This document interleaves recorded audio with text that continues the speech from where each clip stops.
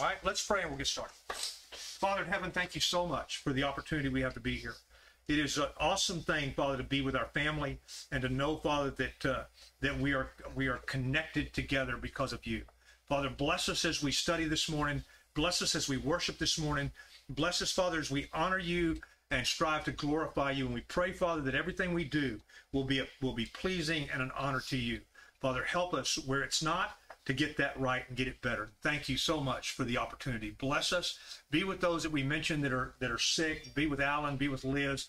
Be with those folks, Father, that we may not know about. Thank you for Connie, and thank you for what's going on with her. And we just pray, Father, that you continue to bless her as well and help her to get stronger. Thank you, Father, for blessing us, and thank you for the opportunities that come our way every day. It's in Jesus' name we pray. Amen. We've been talking about the leadership in the church. That's what chapter 3 is about. Understand something, for those of you who haven't been in here, 1 Timothy is a letter that Paul writes to a young preacher named Timothy who is at Ephesus. Ephesus is a really tough place to be preaching at. They ran Paul out of there. They tried to kill him there. And he leaves Timothy there, so he must have had a great deal of confidence in Timothy to leave him in that place where it was so volatile and so chaotic. If you go back and read the book of Acts, you'll find out really quickly there was some really nasty stuff going on there. There were some people that just did not want Christians there, and he leaves Timothy there. And so Timothy has got some real issues, and he's trying to help this young preacher to deal with what needs to happen in the church. And chapter 3 has been about the leadership, about eldership, about deacons, about husbands, wives, and at the end of chapter 2, about women and men and what needs to happen. And he said that this is, well, let me read verse 14 and 15. He said, although I hope to come to you soon, I am writing these instructions so that if I am delayed, you will know how people ought to conduct themselves in God's household, which is the church, the living God, the pillar and foundation of the truth. So he describes what he said. He said, I want people to know how they're supposed to conduct themselves in the church, which is God's household. You understand? Let's dissect these a little bit. You understand when Paul says the church is the household of God. Every one of us in here represents some kind of a household. All right? It may not be as like it was before. It may be different. Maybe there's little kids running around now, but you have, the Powers have a household. Okay? It's the Power clan. Right? It's a clan. Got a whole bunch of little Powers running around, little whatevers running around. And we got, but it's not my household. I have a different household. You have your own household. The church is God's house. It's where God, it's not a building, guys. Understand that. It's not about, this is just brick and mortar. It's the church is about people. It's the temple of God, which is the people. The Spirit and God comes to live in, when we're converted, when we're baptized into Christ, the Spirit comes and lives with us and makes his dwelling with us, and we are the temple of the whole of God himself. It's a marked symbolic of what the church was. The church, the temple and the tabernacle symbolizes what we become through the washing of the blood. We become the tabernacle. We become the temple of God. Okay? And he says it's the household of God. Tell you that, to understand, when you finally wrap your mind around that God has added me to his family. You'll hear me pray a lot that we have connection to each other because of Christ. Only because of Christ. We have connection with each other. We are bound. The relationships we have are eternal. You understand that? It's eternal. They're not superficial, based on chronological things, but time, not based on that. It is eternal. We get to be a part of the greatest institution that's ever been established on the earth, the kingdom of God. That pillar, that foundation, that church is eternal. It will not only live here, but it will survive after. The Roman Empire, the Empire of the United States of America, the Russian Empire, they will all go at some point. They will cease to exist at some point, and something will take their place. The church will not. And I get to be a part of that. You get to be a part of that. And if you're not a part of that this morning, pay attention to what he's saying here, that the church is the household of God. And when we study in Galatians on Wednesday night, we're in chapter 3 in Galatians, and it talks about that we are Abraham's seed, heirs according to the promise. And chapter 4 talks about us being adopted, that God adopts us. So, that is, I wasn't adopted. I wasn't adopted in real life. So I don't know what that feels like. I have no idea. I was adopted in this spiritual life, and I know how that feels. For God to say, I care about you enough to make you mine. I want you for me. And this is what needs to happen for you to get there. This is what the requirements are for you to do that. So when he calls us the foundation, and he says we're the church, the household, we understand that, okay? You understand what that means. What do you think it means when he said, look at the next part. He said, which is the church of the living God, the pillar and foundation of the truth. What is that? What do you think that means? What do you think that means? That the church is the pillar and foundation of the truth. You understand what a foundation is? Any of you guys, I know you do. I know Ann does. That's what she did before she moved here. She had her first husband had a concrete business, and they poured concrete slabs. She knows what foundation is. You know what it is. I know what it is. What it means to be a foundation. What does it mean to you to be a foundation? What does it mean that the church is the foundation of the truth? What does that mean?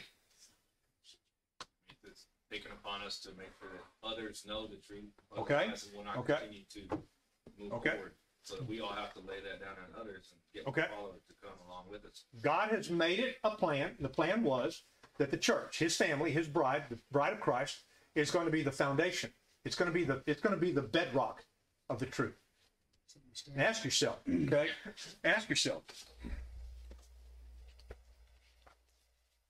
This means that the church must uphold the truth of God's word. Would you say that's true? We have the responsibility to hold up the truth of God's word. How? How you do that? How do we uphold the truth of God's word? If we're going to be the foundation of the truth, how are we going to do that? How do we do that? Huh? Proclaiming only the gospel. Proclaim. What did you say, Steve? Right here, By the Bible. By the Bible. Proclaiming what else? Come on. Make it more personal. Come on. Live it. You gotta live it. I have to walk out of this building, guys. Okay? And I can't walk into my car and go down to a restaurant or go home or go to work and act like some knucklehead. Uh-oh. You told me you were coming. Well, I told them they can't go. Huh? I told them they can't go. They can't go? I'm kidding. I'm kidding. Yeah. If you guys want to go, if you got little kids and you want to go and y'all want to be a part of that, he's coming to get you now. See, they like me better than you anyway. That's right. If you have kids or grandkids, we're doing Easter egg hunt, you want to come take pictures, you want to be a part of that, that's fine. I will not hold it against you, I promise. If you want to go with your kids, go ahead. Go. You can always get this. Guys, y'all can get this and watch it online. Okay? You can. Look at this. He's going to thin out my class. No. I knew he was going to do that. That's awesome. Y'all can always get, I know Mac watches this thing all the time anyway, so he can watch it online. So, and guys, y'all are not going to get out of this because you're going to hear some of this at my communion talk this morning. So you'll hear some of it anyway. So how do we become, if we're the church, if we are the church of God, the church of the living God, how do we become the foundation of the truth? How do we do that? Not necessarily at this place, but as an individual, how do I make sure that I am the foundation? Because I wrote a note down here. Misconduct and disorder in the church will weaken the support of God's truth in the world every time. You understand what I said? Misconduct and disorder in the church. And we have seen it. Okay? We've seen this. Disorder, misconduct, people doing what they should not do, people going from here and singing, "Oh, I love Jesus," and going out there and acting like a complete fool. That's not going to strengthen at all the foundation of the truth. It can't. So how are we going to make sure that that's what happens, that we create that foundation and we become that foundation of the truth? How are we going to do that? Huh? Let people see it in you. Let people see it in me. It's be Christ-like. Be Christ-like. How many of you are completely comfortable with the way you pulled that off in the last 6 months? Like that. Wow. Nobody? Nobody? Guys, y'all can't see it, but nobody raised their hand. You know what? I am. I'm not where I want to be, but I strive with everything I have to live up to the truth. I don't always get it right. Don't always. But I'm moving in this direction, not that way. So now how many of you would say, I've done okay for the last 6 months? See? Are you moving forward? Are you trying to get better? Absolutely, we are. Absolutely.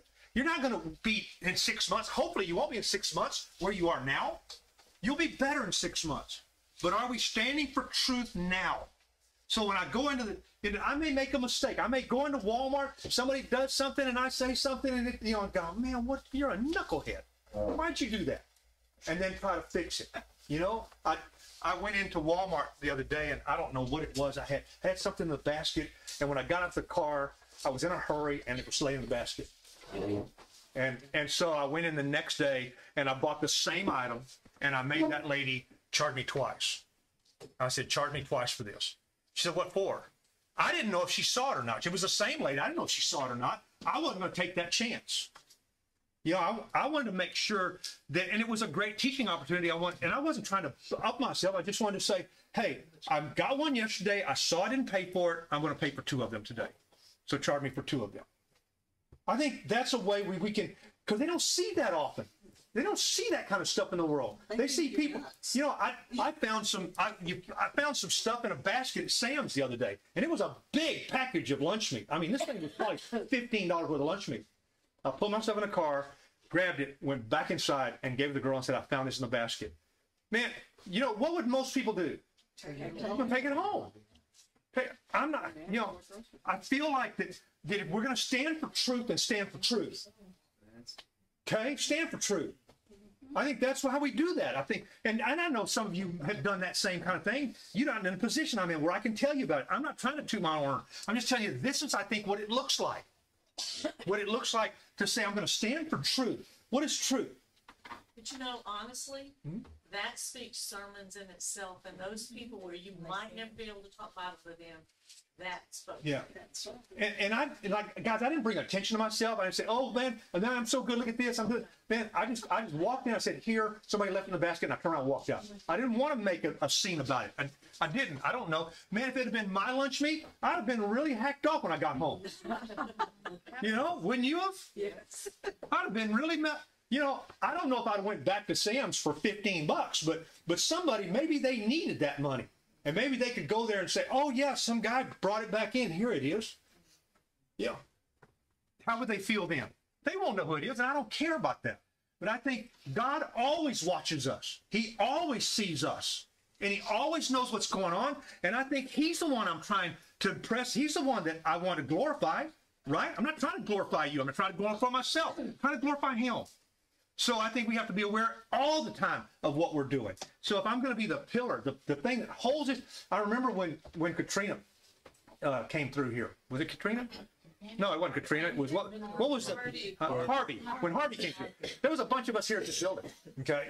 Have any of y'all ever been in the junior high room? Any of y'all ever been in there? Mm-hmm. Y'all remember what's in there?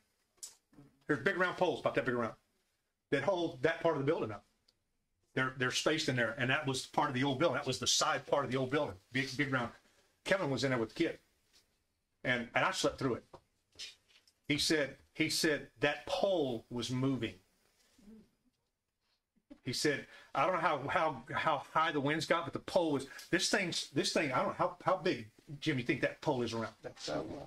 About like that. Those columns. Those columns. He said it was moving. He said he could feel it moving. I mean, somebody built this thing to withstand that, where that column didn't fall, didn't collapse, didn't crumble. And that's what this is talking about. You're going to be the foundation, the pillar the church is. We have to make sure that that's what it's like here. Okay? It has to be that here.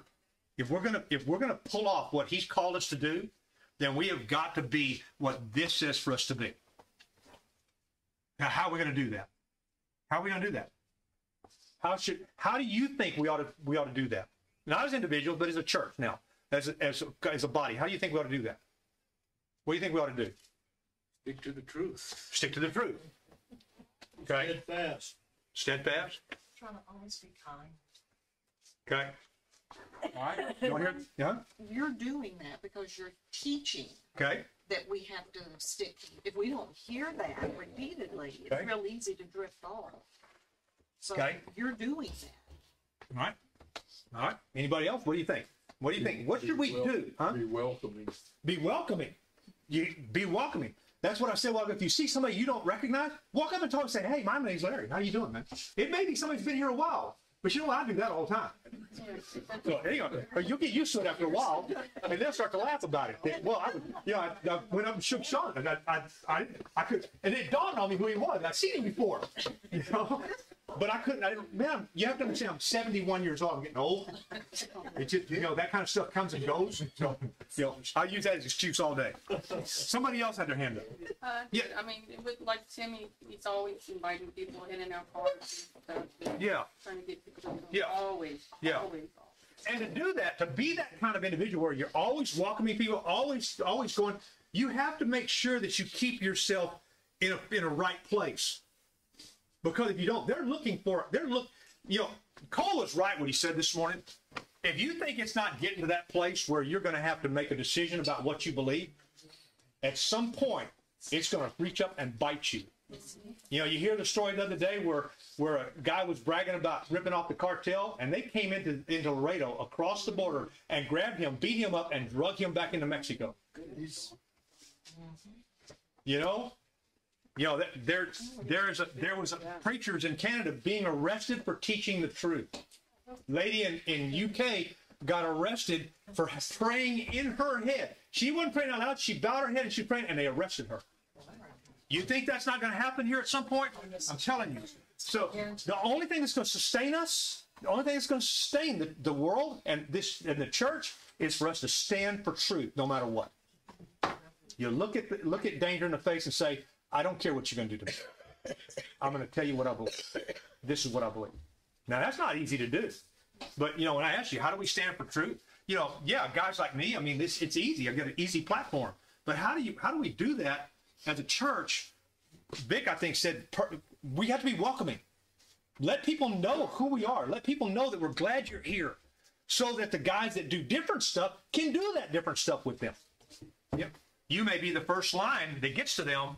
And it may be Ann doing it when she's here on Tuesday putting songs together. She may be the first line of getting someone here and they never even know it. But we have to be about doing the same thing, always. Now, I want to look at this next verse. Okay?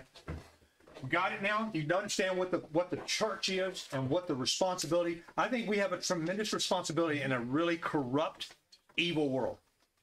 Because if you do understand how corrupt and evil this world is. And how ungodly it is. It is an ungodly place. Get on some websites and just watch what they find acceptable to do, and you will cringe at what people are doing and what they're doing to your children. I'm telling you, okay? So, and then Paul is writing. Remember, he's writing to Timothy, and listen to what he says, verse 16. Beyond all question, the mystery from which true godliness springs is great. He's talking about Jesus. He said the mystery from which true godliness springs, true godliness can't spring from anywhere else. You can't do enough. You can't do what's necessary to be godly, to be a godly individual. You can't. You're never going to be good enough, ever. You can't. You're going to constantly fall short. The only one that can make you this way is Jesus. The only one. He is the only answer. You can't do it any possible way by yourself. You can't. It's never been about you and me. It's always been about him. You got that? And he said, and Paul said, he said, beyond all question, the mystery from which true godliness springs is great. And then what he does is he quotes probably a Christian hymn that somebody wrote in the first century. We're not sure. It's not somewhere in the text, or maybe it's maybe not a hymn, but maybe it's a song, like a song that someone wrote, like a poem that someone wrote. Okay, we know that he's quoting it. Where he got it from, we don't know. And I looked at numerous commentaries. They all said the same thing. We don't know exactly where this came from. They all agree that it was probably some kind of a Christian hymn that maybe the church in the first century sang in their worship services.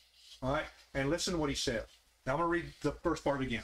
Beyond all question, the mystery from which true godliness springs is correct. He appeared in the flesh, was vindicated by the Spirit, was seen by angels, was preached among the nations, was believed on in the world, and was taken up to glory. I'm going to read it again. He appeared in the flesh. The whole gospel, everything about the gospel is contained in those verses right there. In just those lines. Everything. He said, he appeared in the flesh, was vindicated by the Spirit, was seen by angels, was preached among the nations, was believed on in the world, and was taken up to glory. I want us to look at this, from a,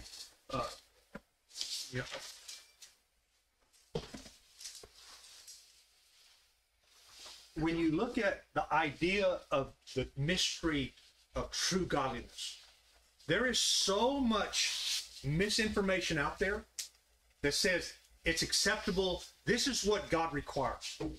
And I could list them all day long about what different people out there say God requires this, God requires that, God requires this, God, and 99% of them would be wrong. Okay? 99% of them would be wrong. 99% of them, or many of them, they put a spin on Christ. They kind of spin it. They don't necessarily say he's the answer. They kind of say he's the answer, but they don't necessarily say he's the answer. It's really, it's up to me to be the person I need to be. It's up to me to be the maker of godliness in my life. Garbage. That's garbage.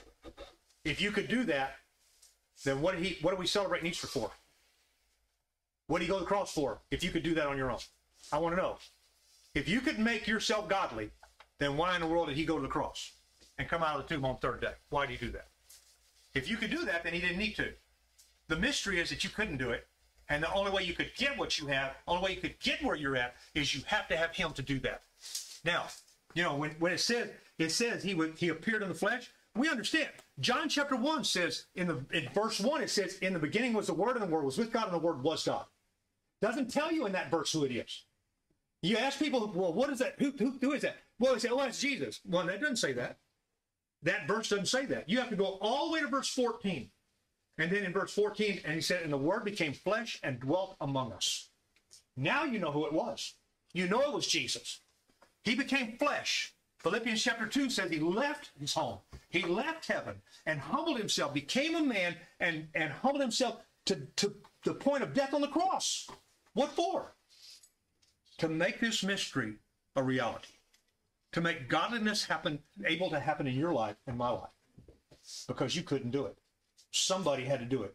God's plan from the very beginning was to do it. God's plan before he created the heavens and the earth, he was going to do it.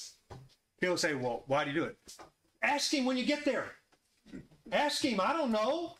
He's God. He do what he wants. How many times have your kids asked you, why do you do that? You know you can't tell them because they're not going to understand anyway.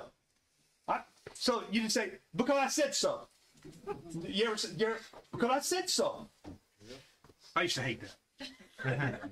I used to hate, I loved it when I could do it to my kids. I loved it. They probably hated it too. I can't stand when he does that. Probably Rob was stomping off in the room and, stuffing, puffing, I'm sure that's what they did. I caught him a couple of times. But the point is God's going to do what God does. I can't give you answers for all of this stuff. What I can tell you is that God's plan, because of what it says in the book, the plan was to bring salvation to a lost and dying world. Well, it says he doesn't want any to perish. There you go. He just, 2 Peter chapter 3 says that. He doesn't want anyone to perish. He wants everyone to come to repentance. Somebody asked me the other day, I was in AutoZone, and the guy, I know him, and we talk religion sometimes when he has time. And he said, man, it's the weekend. I said, yep, it is coming up on the weekend. And he said, yep, it's the weekend. He said, this is the celebration of him coming out of the tomb. I said, yep. He said, I think he's coming back this weekend. And I said, you think? He said, what do you think? I said, no, don't think so. No, I'm sorry, I don't think so. I didn't have time because he had a customer and I had to go. What I wanted to tell him was, you know, that very verse. God didn't want anyone to perish. And as long as people are coming to him, Jesus ain't coming back. I'm telling you, as long as that's happening, I don't believe he's coming back. And what did Jesus say? He didn't even know the day and the hour. Nobody. You think, you know, he said that it's going to happen like a thief in the night. You ever been robbed? You ever been somebody stole something from you? You ever had that happen to you? I have. I had a shop broke into. You know what they didn't do? Wait till you call me 2 days ahead and say, hey, guy, we're coming over tomorrow. They didn't tell me that. If they would have, what I'd done, I'd have been there with a gun. Said, no, you're not. I got there and it'd already been done. I talked to a guy in the jail and I said, I'm going to get a dog. He said, get your dog.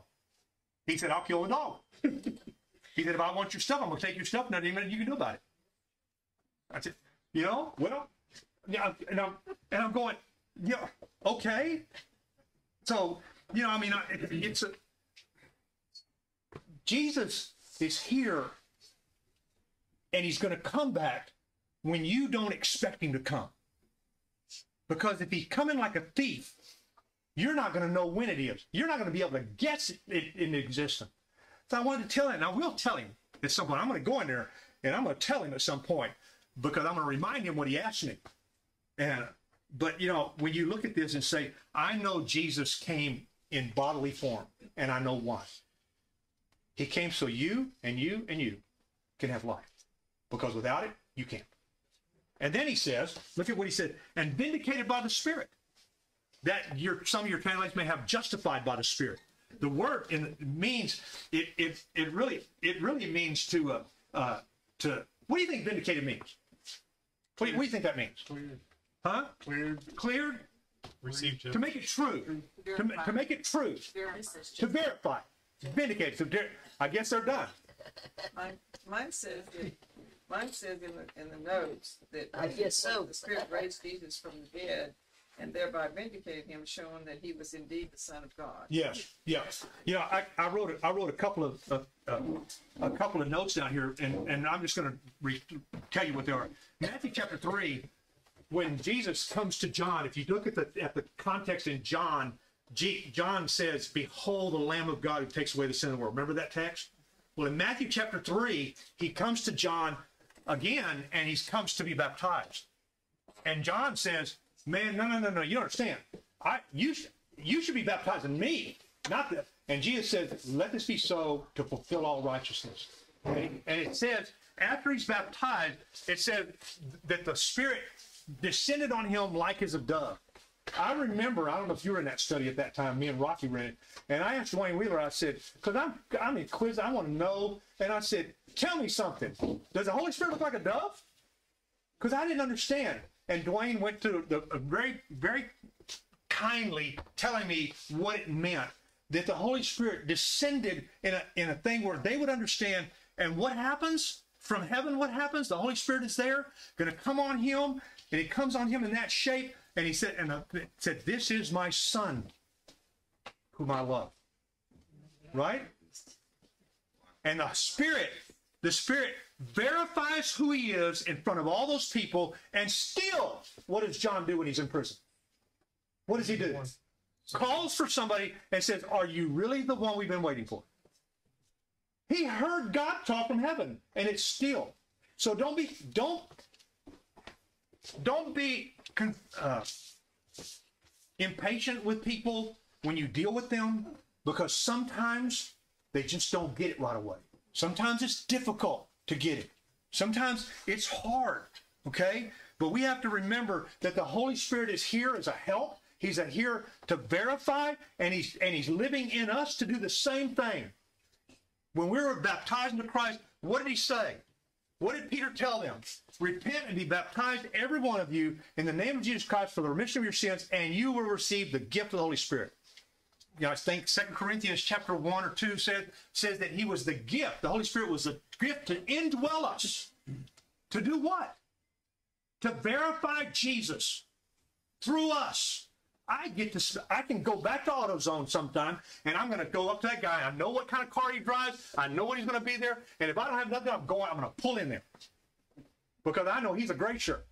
You don't know what that means. That means he's one of the guys that he's like an in charge guy. So I know he'll be on the floor, and I'll be able to find him. I'm going in after him, and I want to let him know why I believe what I said, and that's because I believe the Holy Spirit. As soon as I drove off, I knew exactly what I would have said to him, and I believe that didn't come from me. That came from that Spirit that's motivating me and moving me and helping me to be part of that little piece of that foundation of the truth and a pillar of the church. So but that Holy Spirit vindicated. Now look at, we need to move on. Look at what he said. He said he was seen by angels. Seen by angels. You remember when he comes out of the tomb? Perfect for today. You remember what the angels say? What are you looking for? He ain't here. He gone. He gone. That was an angel who said that. Do you think the angel saw him? Sure. Absolutely. You think the angels? It says when he was in the garden and he was begging for his life. He's sweating as he's sweating blood. He's begging for his life. What did it say that God did? He tells Peter, "Don't you know I could call 12 legions of angels?" That's 72,000 angels. You don't know how many that is. 72,000. I don't know if it'd take all that many, but to get him off the cross, didn't take but one at Hezekiah's day. So I don't think it would take him that many. But the point is angels were there. It says that angels came and ministered to him. Okay, didn't give him what he wanted, but ministered to him while he was grieving and agonizing in the garden, because he was going to do what you needed him to do. He didn't need to do it for himself. He needed you. You needed him to do it. That's why we take. Well, I'm not going to get there. You'll listen to some of that in a bit. All right. He said, and it was preached among the nations. What was the promise to Abraham, guys? What was the promise? You remember what the promise was? Through your seed, all nations are going to be blessed. So when it says he preached to all nations, only Jesus made that possible. When Peter goes to Cornelius in Acts chapter 10, and Cornelius is a Roman soldier. He's a Gentile. He's a godless individual according to Peter and the Jews. And what does Peter say? I ain't going over there. Remember that? He said, I ain't going over there. I'm not going over there. That guy's, I'm not going over there. And God said, oh, yes, you are. Yeah, you're going. And when Paul is called, and Paul is a scoundrel, he's a murdering skunk, as Saul. I'm just telling you, he's there holding the coats when Stephen is stoned to death. That must have been gruesome to watch. And when he's called, and Ananias tells him, God's got a plan for you, and you're going to be a herald to the Gentile world. So when he says here, he said, and this mystery was preached to the nations. That's us, guys. It was preached to us. Whoever preached to you, whenever he preached it to you, was because of Jesus going to the cross and fulfilling the mystery. And then he said, was believed on in the world. People believe. 10 days after he ascends into heaven, 10 days, 10 days. He leaves 40 days after he comes out of the tomb, and on the 50th day, Peter gets up and preaches, and 3,000 people believe in him and are baptized to Christ and are added to the church. 3,000. That's what he's talking about. And they believed. And there was only 120 of them left that were still faithful and still in the upper room, hiding and fearing for their lives. And then he says, was believed on in the world and was taken up in glory. When Jesus leaves in Acts chapter 1, and they're all standing looking at him, an angel comes and says, what are you looking at? What are you looking at? He said, don't you know he's going to come back the same way he left? He's gone. Took him up into glory. And I've got text here, but we don't have time to read them. There's Acts chapter 1, Hebrews chapter 1. In fact, I want to read the one in Hebrews. I think it's important. Look at Hebrews chapter 1, and then I'll be done. And we're going to start chapter 4 next week. Look at Hebrews chapter 1, verse 3. And if you want to hear the study on this book, we're going to start it on Wednesday night at some point, whenever we get through Galatians. Chapter 3.